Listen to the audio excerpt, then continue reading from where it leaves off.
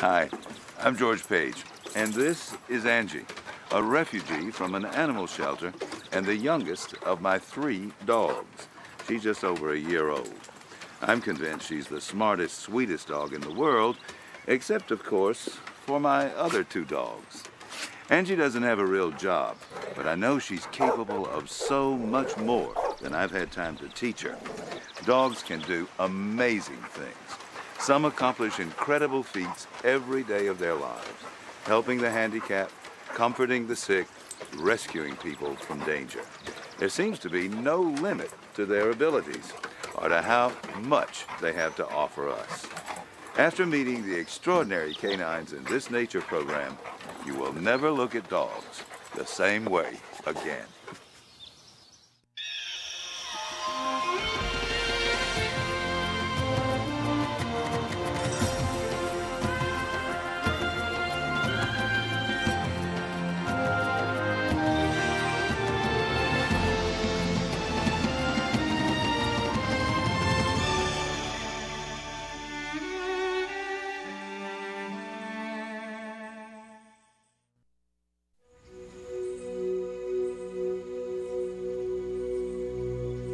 In July 1991, while Dirk Tannis slept, a fire began in the kitchen. Spuds, his 5-year-old Dalmatian, pulled Dirk gently on his hand until he awakened. When Dirk was out of danger, Spuds raced back to rescue the family kitten, carrying her outside to safety.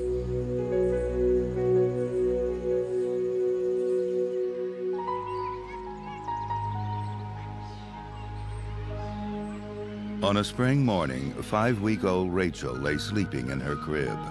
Suddenly, she began choking. Papillon! The family collie, Papillon, ran to Rachel's mother, barking wildly until she followed. He saved my life and I like him. Papillon's quick thinking brought help just in time. I like him very much, say my good boy. I like him. On a cool September afternoon, Dale Windsor went fishing with his dog, Pooter, in the mountains of Colorado. He lost his footing, fell into the river, and lay unconscious.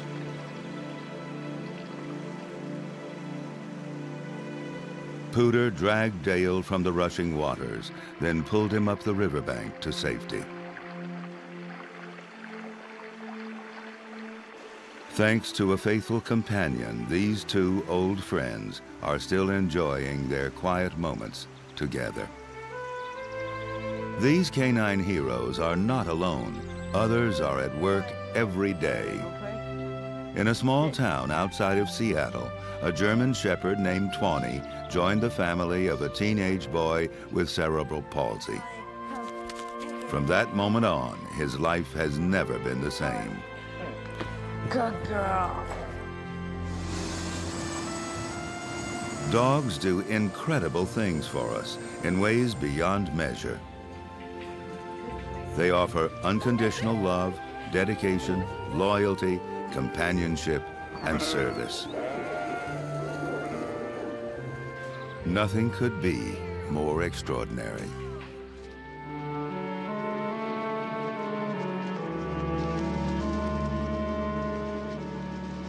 This is the story of some incredible canines. It's a story that begins deep in the past.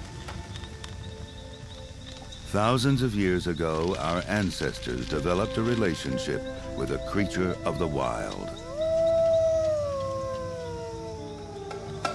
It is no surprise that people and wolves would be drawn together, for we shared so much in common. Like us, they were intelligent social hunters that lived in small families closely bonded to each other.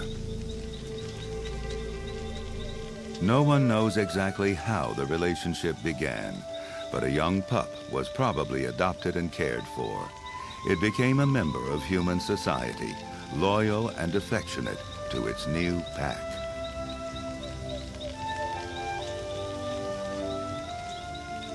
The wild wolf was tamed, and over time, it became our best friend.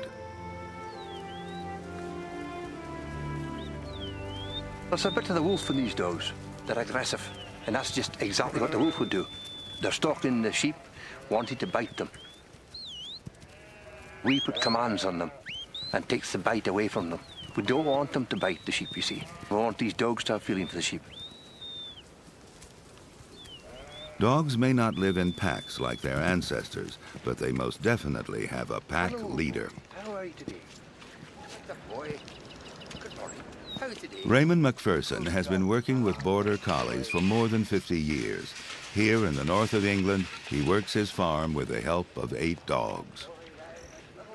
Well, this is a sort of an extension from the wild. We have domesticated these animals, but yet they want to have a leader, and I think they regard me as a leader. All his dogs have the instinct to herd, but each one has a distinct style. Chip is the best. He's so dedicated, so responsive to commands. He regards me as the boss, and I don't regard myself as a boss. We regard each other, that's the way I see it anyway, as a working partnership. He's not only a working partner, he's a friend.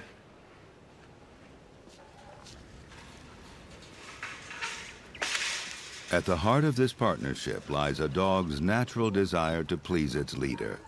But Border Collies have another deep desire, to help tend the flock. Though all dogs are shadows of their wolf ancestry, no breed illustrates this more clearly than the Border Collie. The predator lies just below the surface.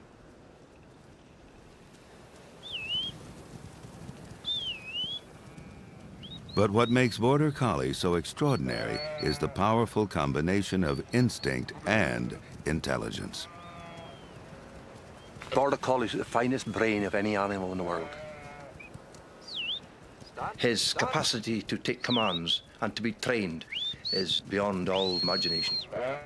When I want my dogs to go left, I say, way to me, lie down. I want my dogs to go right, I say, come by, lie down. Way to me, lie down. Come by, lie down.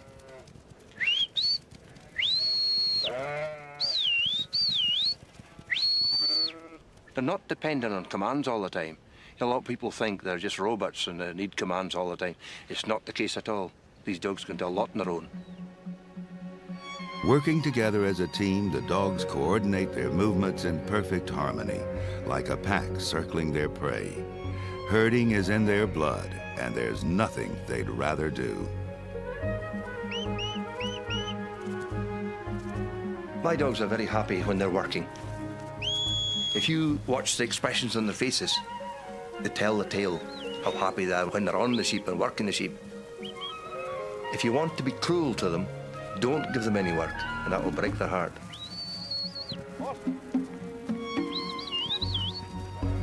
Managing 2,500 sheep is exhausting work, but these dogs never complain.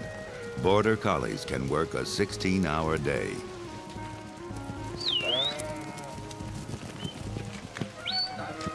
Raymond couldn't work the farm without his dogs, and he chooses the next member of his team very carefully.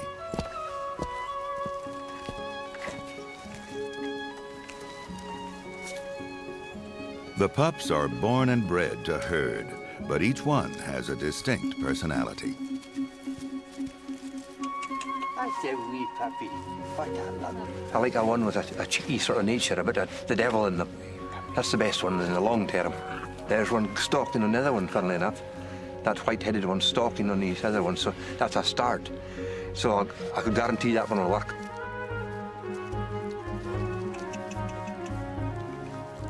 In a few months, one of these pups will start its new job, continuing an ancient partnership that has endured the test of time. There's nothing made by man that can replace the Border Collie. We're completely dependent on them. Thousands of years after our relationship began, we're still relying on the dog's natural abilities to improve our lives. and in some cases, to save them. Specially trained search and rescue dogs could mean the difference between life and death in the Colorado Rockies. They're on call for that moment when disaster hits the slopes.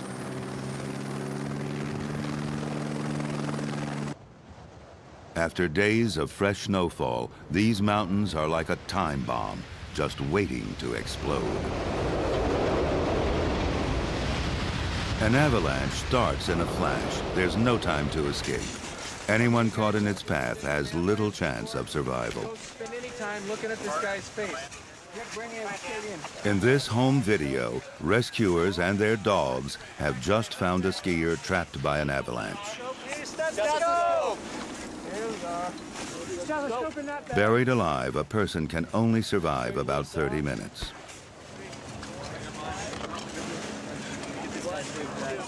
This time, it was too late.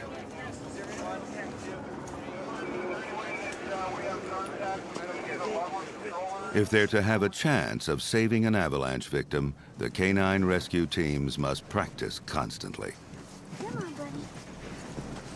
Get him out. Get him out. In this rescue drill, a member of the ski patrol is in a snow cave 6 feet beneath the surface. Hasty, a golden retriever, uses his powerful nose to find him. Good boy. That's a boy. Is somebody in there? Patty Burnett from Copper Mountain Resort is Hasty's owner and trainer. They've been working together for 10 years. Mounds of snow may all look the same, but they don't all smell the same, at least not to Hasty. A dog's sense of smell is thousands of times more powerful than our own. There he is. Good boy. Let's get him out.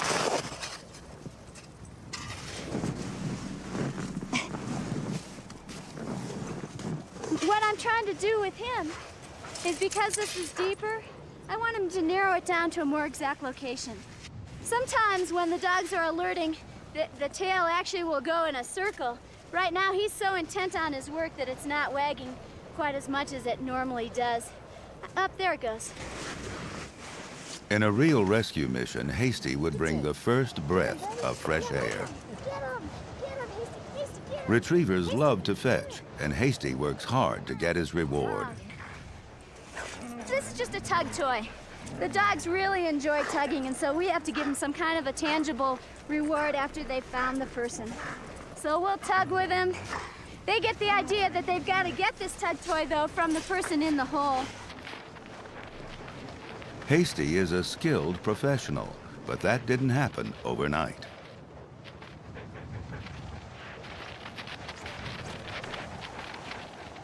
Like these puppies, he began training when he was only a few months old, with a simple game of hide and seek.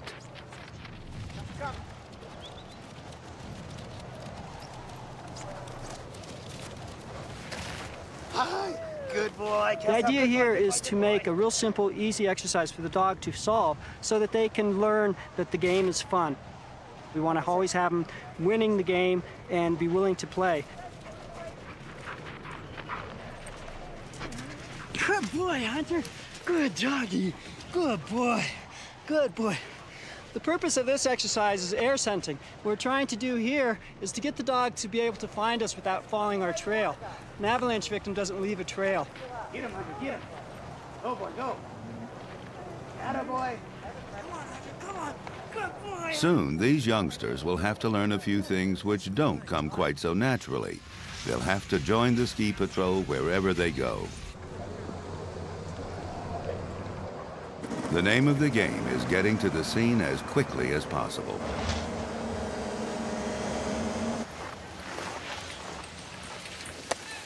The dogs have built up quite a reputation at Copper Mountain.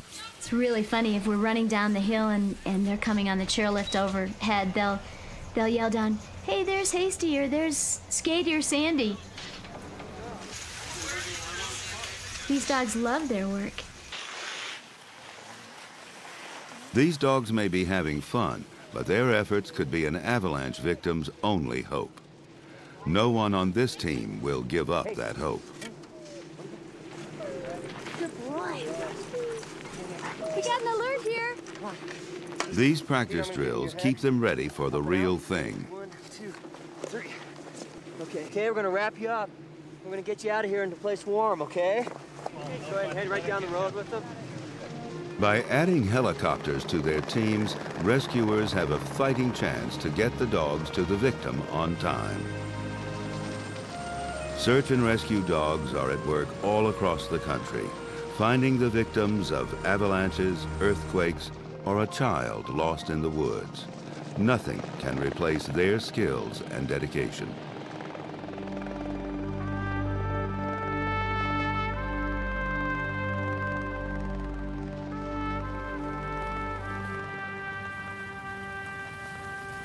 Even when we humans bring trouble on ourselves, we can still rely on our loyal friends for help. If I hadn't been a dog handler and Cracker hadn't been there, I wouldn't be here today. I'd be somewhere on the east wall of the Vietnam Veterans Memorial with a lot of other people up there. And if it hadn't been for my dog, I wouldn't have made it. Bob Himrod fought in the Vietnam War. At the age of 18, he joined a special branch of the military, the Scout Dog Platoon, and from that moment on, he worked side by side with his new partner, a young German Shepherd. Her name was Cracker. Cracker was just one of thousands of other dogs who joined Soldiers in Combat. Dogs have been helping us fight our wars nearly as long as we've been having them. In World War I, as many as 75,000 canines were used to carry messages and search the battlefield for wounded. By World War II, it was clear that dogs were a great asset to the military, but trained dogs were in short supply. The U.S. Army needed dogs quickly and asked the public for help. More than 40,000 pets were donated to the war effort. The dog of choice was the German Shepherd because of its stamina, intelligence, and strong temperament. Like all soldiers, they first had to go through rigorous training. Whatever the breed, war dogs needed to be in top condition and ready for anything. The military found uses for every facet of the dog's natural instincts. Keen senses of smell and hearing, endurance, speed, and loyalty. Even when seriously wounded, many dogs kept running to finish the job they were asked to do. As scout dogs, they were used to detect the enemy and warn of approaching danger. Canines in combat, loyal and intelligent members of the armed forces. As weaponry advanced, one might expect that dogs would become obsolete. Nothing could be further from the truth.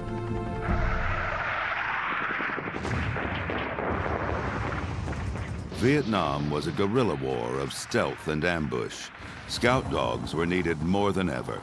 There was still one thing they could do better than any military invention: detect a hidden enemy. To the Army, dogs were tactical necessities. To the soldiers, they were faithful companions. A strong bond quickly developed between dog and handler, a bond that grew stronger every day.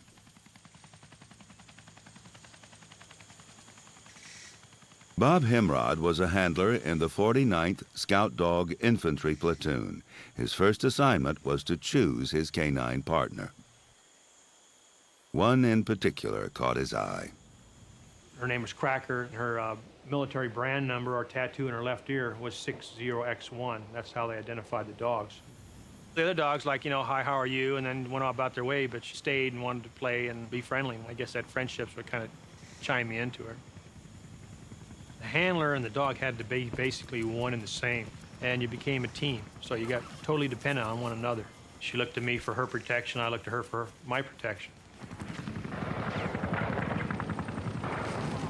On mission, we would get up in the helicopter, and she always got real excited because of the noise and the rotors going. and she'd jump right up in the helicopter, and we'd fly off and then fly into a landing zone. I had to be careful because she just about pulled me out of the helicopter a couple of times.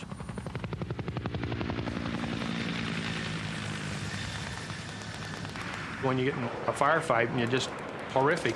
Umpteen dozen people are trying to kill you, and you don't know what kind of trap they've set for you. Without the dogs, you'd have walked into stuff.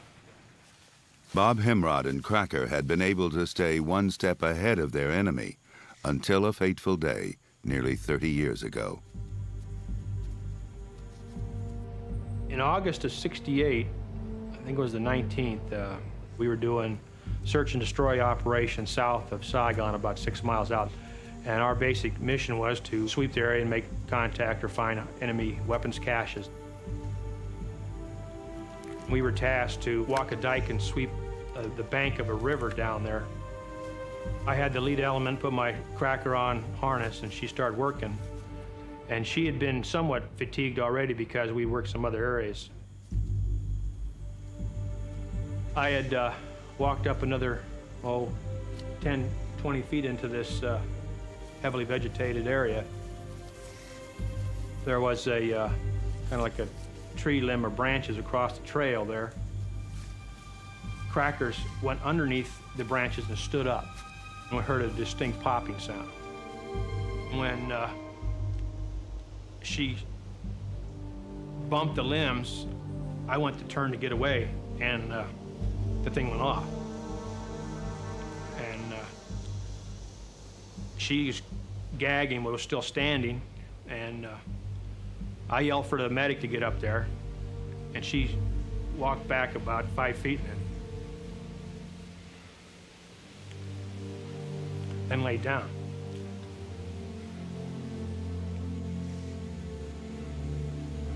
The vet said I could put her out right now or let her suffer and die here. So I said, well, give her the needle, and he put the needle in her, and she went real quick. Just before she went, she kind of looked up and looked me in the eye, and I'm not sure whether it was a betrayal or a goodbye. But in any case, she died. This is some I've kept all these years. That's her branded name, Cracker, 60X1. I put on there about 28 years ago. And this is the leash I had on the end of my hand. And as you can see, there's numerous shrapnel wounds, just metal buckles bent over. This was 6 feet away from the explosion plus the dog. If she hadn't been there and caught all this fragmentation, I don't think I'd be here today.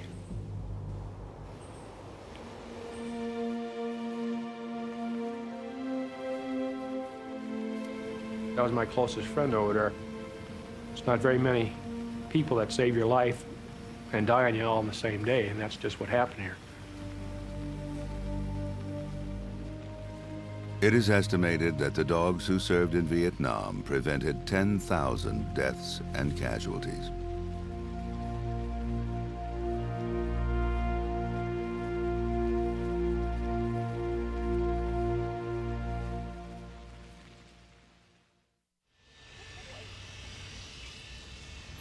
From the moment our relationship began, we've been finding new roles for dogs in our lives. Canine Companions for Independence, located in California, trains service dogs to help the disabled. Before this puppy is accepted into school, he has to take an entrance exam, a temperament test, to evaluate his personality. A service dog should enjoy being with people and accept their leadership. And he must remain calm under almost any circumstance.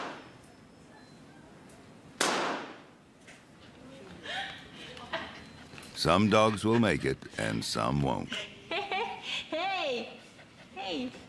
The students here are all Labrador and Golden Retrievers, chosen for their easygoing nature and their instinct to retrieve. One of the hardest exercises is learning to ignore distractions. For a retriever, nothing is harder to resist than a bouncing tennis ball. Down, down. These lessons teach them to focus on their work. When one student is allowed to have some fun, the others can only watch and wait their turn. Arnold, hey.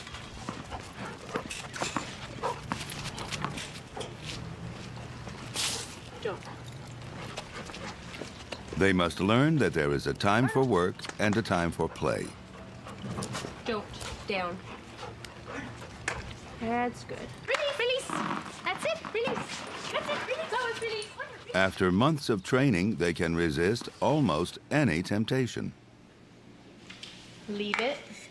Good boy. Students can only eat when they have been given permission. Okay, Arnold. Arnold, get it. Good. Soon, these dogs will be helping the disabled with everyday tasks that most of us take for granted. Get it. That's it. Here. Give. Thank you. Good boy. Oh, that's it. Switch. Yes, good job. The need for graduates is so great that there is a long waiting list. Great. Fully. Up. Light. That's it. Get it. But fortunately, this is not the only school for service dogs. Other canines are learning the same skills, but in a very unusual setting. In Washington State, at a correction center for women, dogs live in prison. Their trainers are inmates, all of them convicted felons. Oh, good boy. That was very good. The Prison Pet Partnership Program, directed by Jean Hampel, gives both inmates and dogs a second chance. Very good boy, touching that. Yeah, yeah. The women learn job skills, and the dogs are saved from almost certain death.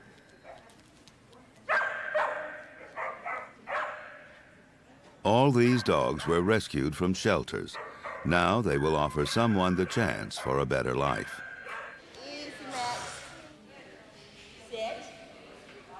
The inmates often train with volunteers and people looking for service dogs. Purebred or mutt, it makes no difference, as long as the dog has a good temperament and a desire to please. Good girl. Bring it. Good girl. Bring it. Bring it. Good girl. For women like Yvonne, this is a 24-hour-a-day job. The dogs live with the inmates in their small cells. But she knows her hard work will make a valuable contribution. Let's go. The things that we teach them here in the institution, they're going to go out and they're going to utilize that with someone who needs that, you know, as a part of their life. That's how they're going to get by on a day-to-day basis. And that's just really fulfilling inside, knowing that by me teaching one of my dogs how to open a door, when she gets placed with the person, that's how they're going to get in and out of life. 1 year ago, Tawny was placed with Chad Norris, a 14-year-old boy with cerebral palsy. They've come back to polish some of her skills. How you doing, my dear? Kids at school keep Chad's visit reunites some old friends. Carolyn was Tawny's trainer. The first time I saw Tawny come back in with Chad for training, I was really happy. I was just, I don't know, I was almost in tears, but I was just happy, you know, to see something that I did that was good. There you go, sweetie. In the beginning, there was little problems. She was a little stubborn little girl. Good. Now reward the. She turned out to be a pretty good dog in the end. Tawny and Chad were paired up after careful evaluation of both their personalities. It was a perfect match. But training is an ongoing process, one that's difficult for both of them. They're still learning how to work together as a team. Tell her to wait. You go across to where you dropped the food the last time. She's helping him a whole lot. She's getting him independence where he don't have to have other people helping him as much. She's there for him. Pause.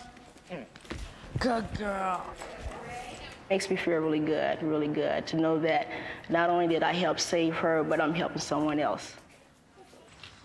Chad is in the 8th grade, and in a way, so is Tawny. They face the challenges of school together. Bye. When Tawny came into our lives, the burden every day of handling with a handicapped child just seemed to just kind of lift. She was a blessing to us. For the first time in Chad's life, he's able to go and do things on his own now. She goes everywhere he goes. Up, hold.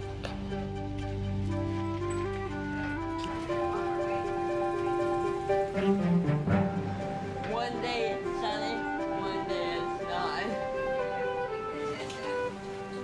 It seemed like when Tawny came into the picture, he blossomed. His whole life was changed. He had something that meant something to himself.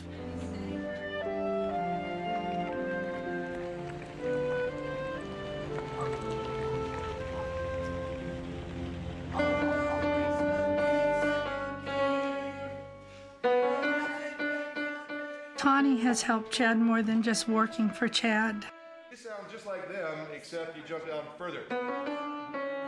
Tawny has helped Chad come out of a shell that he was in. And then you go up. Okay. Ready and go. Hi, Chad. Hi, Chad. She's just brought friendship all over because he is able to communicate with people. Yeah. Dog is 14. And by communicating, asking questions about his dog, they say, hey, this kid's not so bad after all. He can talk just like you and me. A lot of hands. This is great. Okay, here we go. Describe snakes. Okay? We can go the good things and the bad things about snakes. Yeah? I got 2 of them. They smell with their tongues and they eat rats. Very good. Okay, Derek. They eat eggs. Good. Okay, let's do a real quick review here, then I'll let you go. For the first time in Chad's life, he's able to do things on his own now. If he drops something, Tawny's there. They smell with their tongues. Okay. You want Rabaha? When I see Chad and Tawny together, it's just every mother's wish that her son has somebody to walk beside him. Come.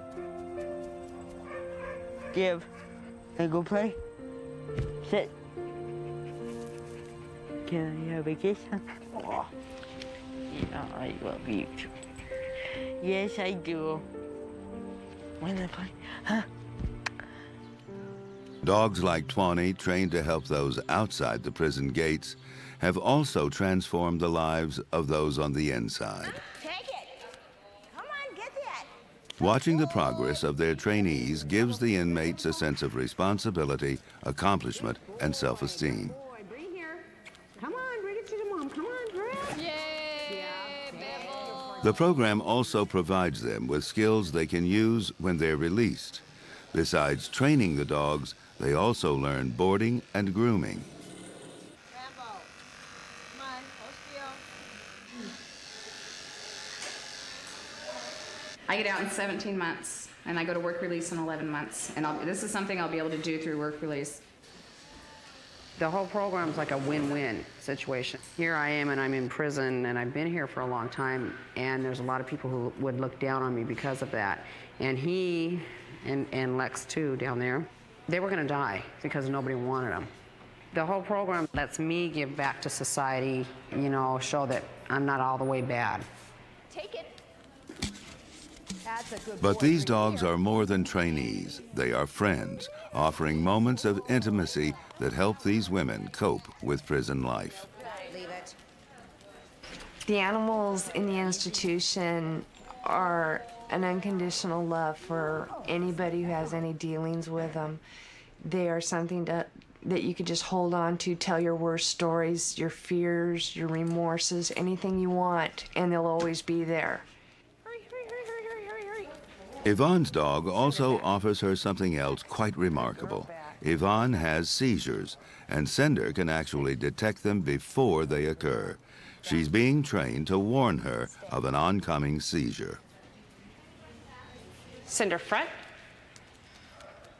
No one knows what dogs like Cinder are perceiving, although they may sense a chemical change in a person. Sit. Very nice. Let's go. Cinder came in alerting. She is the perfect dog. She is a physical alerter, and she is very sensitive to my emotions and what's going on. She knows where to go to get help. Each seizure alert dog has its own way of telling its owner that something is wrong. Cinder tries to get Yvonne's attention and block her path. What? She also becomes noticeably concerned. What? The dogs will let me know that I'm in an unsafe area or an unsafe situation, whether I need to sit down, lay down, or they need to get some assistance. Cinder's alerting allows everyone to be more prepared for a potentially dangerous situation. While Nature's crew was filming at the prison, Yvonne had a seizure.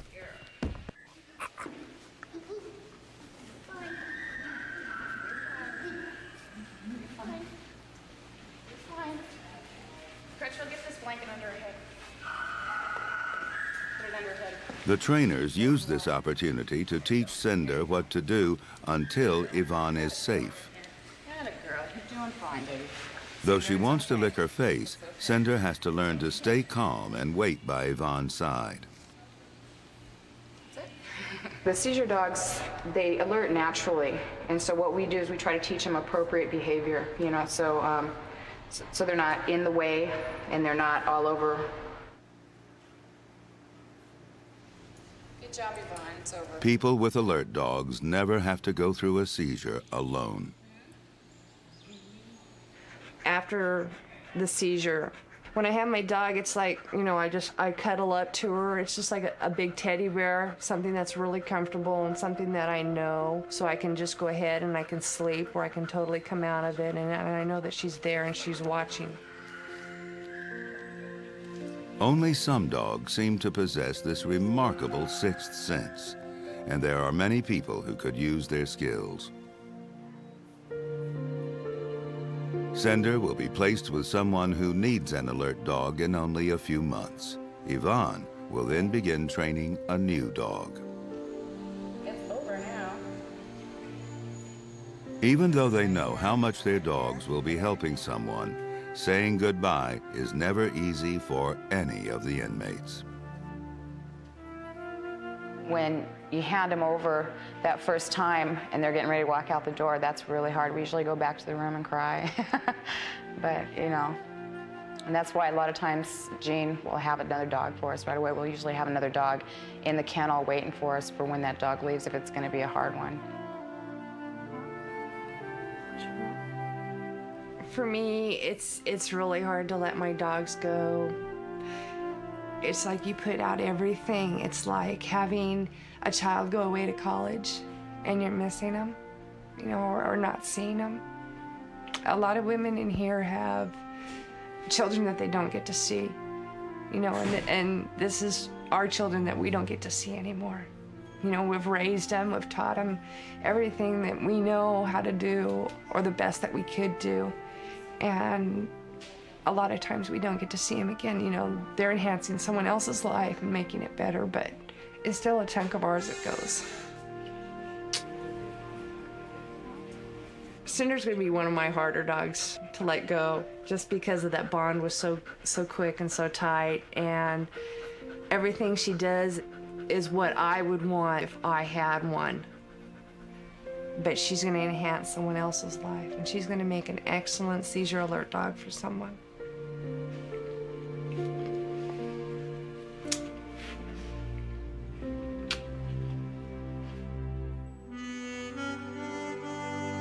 Perhaps all dogs have some special potential. You just have to know where to look. Moose was antisocial and completely untrainable. After being rejected by 2 families, his future looked uncertain. But then he found a place where he belonged.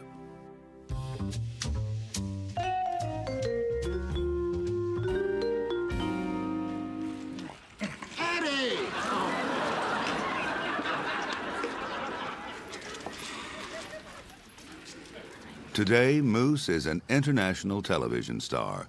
He lives in Venice, California with his trainer, Mathilde de Cagny.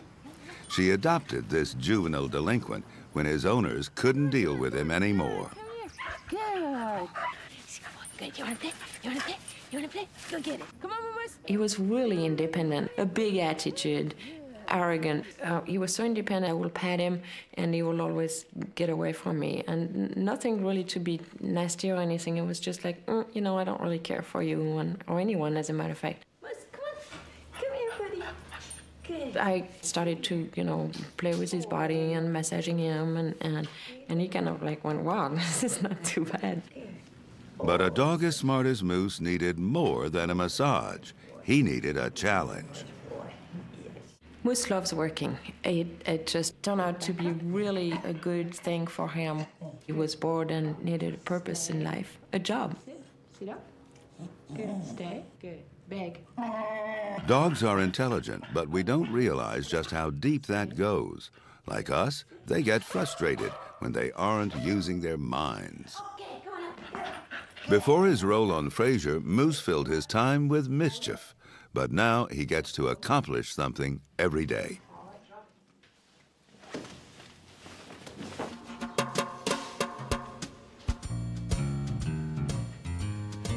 Good.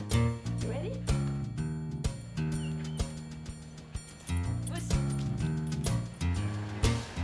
A few days each week, Mathilde and Moose head off to Paramount Studios to rehearse. As soon as he arrives on the set, Moose, whose stage name is Eddie, is ready for action. This is where he's at his best. He enjoys learning something new, and he's completely focused on his work. Good. I just need to rehearse once with him here. Stay. Stay. We share a lot of moments on the set. Stay. When he's working and really I can't be talking, we send each other a lot of vibes and a lot of, I'll be smiling when he's doing good, and I'll do this when it's like, no, no, no, no, no, and he can feed all that for me. There. Very good. He's good acting. He's a good actor. Huh? Good boy. They learn action, they learn cut, they know exactly what's going on. Yeah? Okay. Okay, quiet, All right, please, here we go. guys. Get up. Ready? And... Oh, dear Mr. Crane. Did Eddie drop you through the puddles again? Every last one of them. Eddie, get in here. Eddie, I mean now.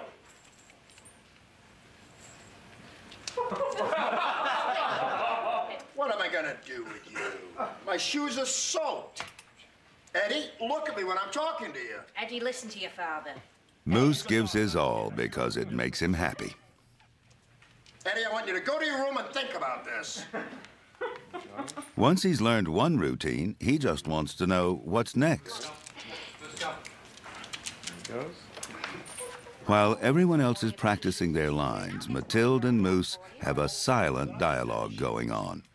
The two of them exist in their own little world. Oh, all right, you're forgiven. Yes, I love you too.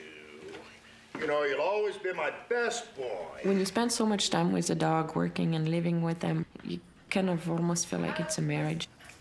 There is a lot of love, there is fights, there is fun, but we also make sure we both have our space and time out. Mathilde and Moose relax at home with a few other actors. Clovis, one of the stars of Homeward Bound 2, and Enzo, Moose's son and stand-in. All right, come on. But Moose knows when it's showtime. Moose knows the difference between rehearsal and shooting day. As a matter of fact, he knows the days of the week. You'll see a complete different attitude in a dog in show nights. Basically, they become what you call camera-wise. They can feel the vibes, they know the audience is there, the music is going.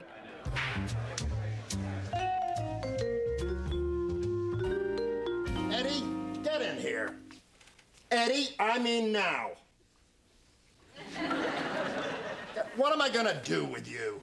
My favorite shoes are soaked. Eddie, look at me when I'm talking to you. Eddie, go to your room.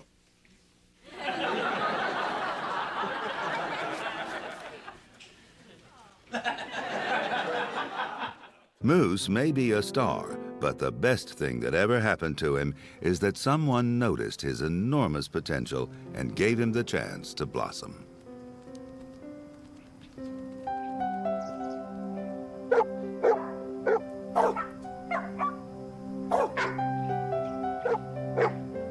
There are about 50 million dogs in the United States alone. What if they were all given the same opportunity?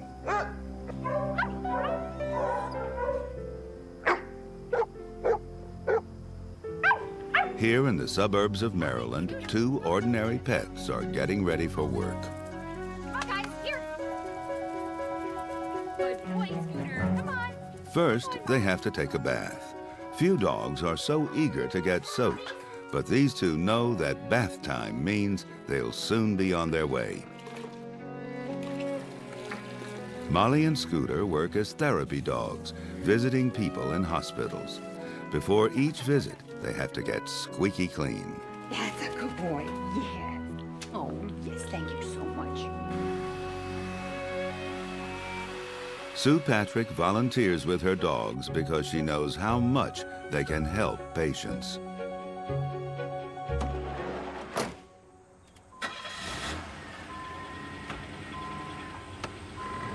They have a sixth sense about them. If you're sick, they know that they want to just give you love. They want to lay down next to you and just love you. If you're happy, they want to play. And they also know when you're sad. And that's why they make great therapy dogs. A few times each month, Molly and Scooter visit the National Institutes of Health. These 2 small dogs are more powerful than they appear. They are treatments in huggable form. Therapy dogs come in all shapes and sizes. They just need to be well behaved and friendly. The owners all gather with their pets until it's time to head off on their appointed rounds. Hi, guys. The children at the clinical center have serious illnesses. They've come here for experimental treatments, which could save lives. Do you remember who this is? There's a brush, there's a brush. Some of these children are hospitalized for such long periods of time, and you're just bringing a little joy into their life. Kisses, kisses. Oh, Molly. When the children don't feel good and you bring the dogs in, it's the look on their face. Come on, Scooter. He's getting intense over there. I was in the hospital for a month. Now I really miss my dog at home. When the dogs came in, they jumped right into my bed and slicked me. And that made me feel a lot better. There you go, Scooter. Doesn't say yellow. Half the time she gets up on her. Before him to go, say, come on, Scooter. Come on, Scooter. All right, Scooter, heel. Good boy. While they're administering the chemotherapy, it makes them sick and it hurts. And of course, that's upsetting to the children. So the dogs act as a distraction.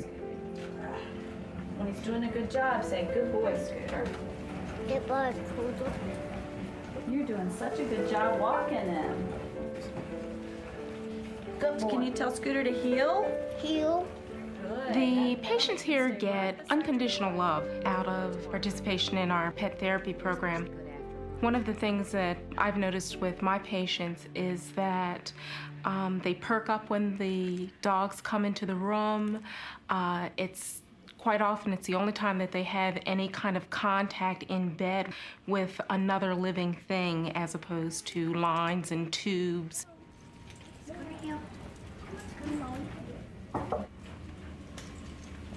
Hi, Bernie. How are you? Hi, how are you? Hi, Scooter's come to visit you today. You ready for a dog visit? Yeah. Ready. Scooter's ready to say hi to Bernie. Okay, Scooter, sit. Scooter down. Scooter down. Good boy. Oh boy, has he been waiting all day for this? Oh, oh, there he goes. Yeah, see, he the minute takes you try his to paw. stop, As soon as you stop, he yeah. hits you with his paw and says, more, more. They really made a big difference. There were times that Bernadette was in so much pain and just so sick. She didn't want to eat, she didn't want to play. There just wasn't anything that could get her out of the, the doldrums. The only thing that made a difference was her knowing that the dogs were coming. When everybody else from the clinic goes home and you're left here with this little girl who's in a lot of pain and just won't respond to anything, when a dog comes in and jumps up on the bed and gets her to smile and just open up and be herself again, it really makes a difference. Brian. Hi, Brian. Unconditional love, acceptance, moments of joy and laughter. No one word can summarize all that Molly and Scooter offer these children, but it's something only a dog can give.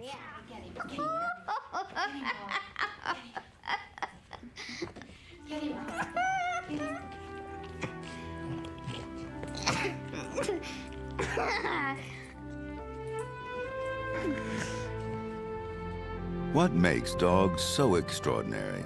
Is it something they're born with, some physical ability? Is it their desire to serve? Or their devotion and tolerance?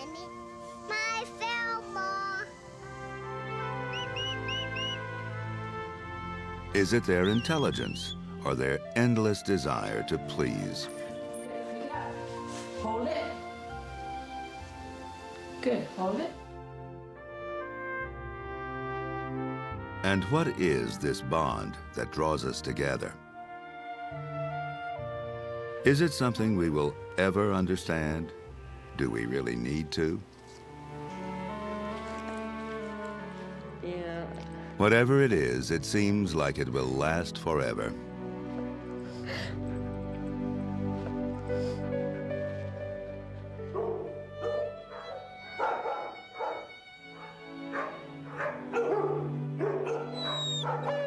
Every dog has something incredible to offer, yet so many are never given the chance.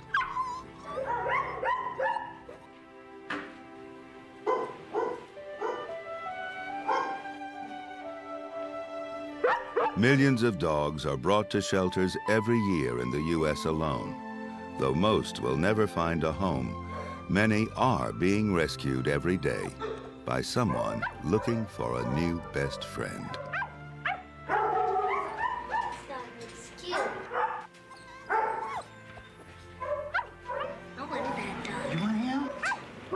What gift will this puppy bring its new owner? Want to hold him? Only time will tell, but there's no doubt it will be something extraordinary.